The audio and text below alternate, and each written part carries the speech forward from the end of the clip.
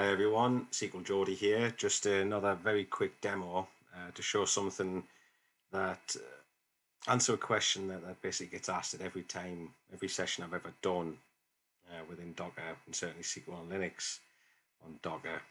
Now, with images, as I'm sure most of you are aware, you have essentially a union layered file system. So each image will have its base OS, and if you want to make any changes to that, it will write those changes to the writable layer, whether that's environmental changes or possibly installing another bit of software within the container, whatever it may be.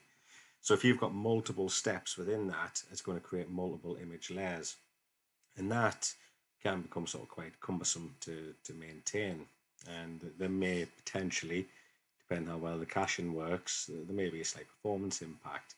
So a question that does get asked is there a way that we can merge all these layered files together, these image layers?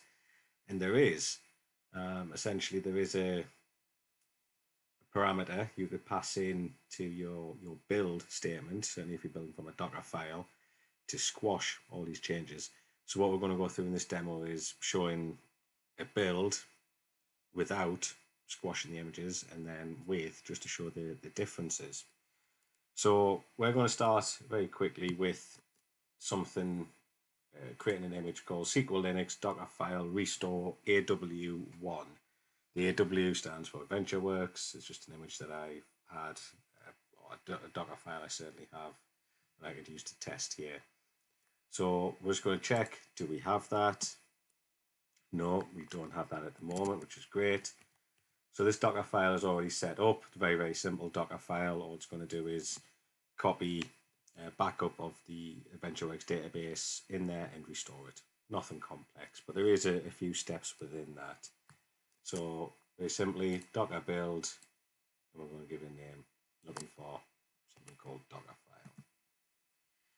file. And within that, you should see 7 different steps of what the Docker file, the instructions within the Docker file is doing. For example, using a particular image that I've created myself for demo purposes. We're creating a directory, setting that as the working directory, copying files, etc., etc. So now that that's built, we can have a quick look at the history of that using the Docker history statement command. So very, very simple. In there, this will show you all the various different image layers that have been used to build this file.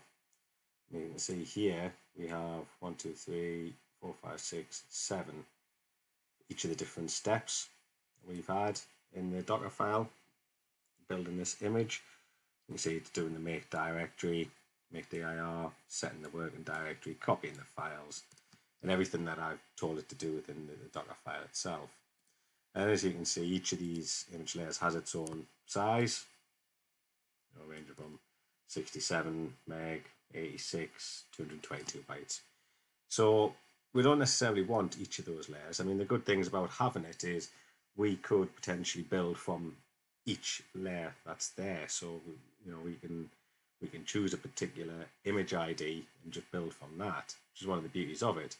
But sometimes we're not interested in that. We just want to build an image which is nice and neat and tidy.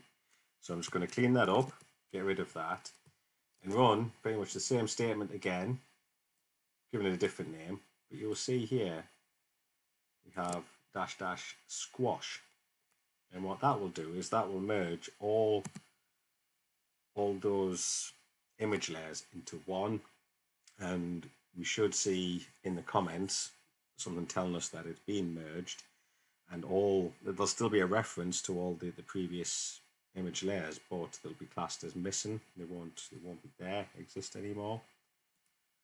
So hopefully that should be done now.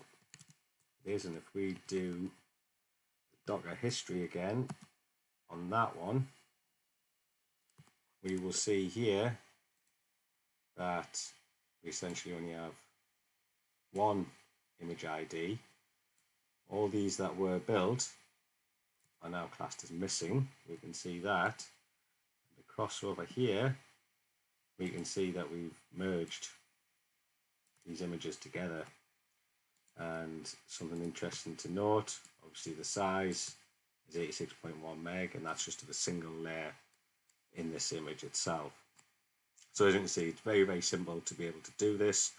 Hopefully something you can start utilizing. As per usual, any questions, queries, issues you may have with it, by all means, just give me a shout. Thanks, bye.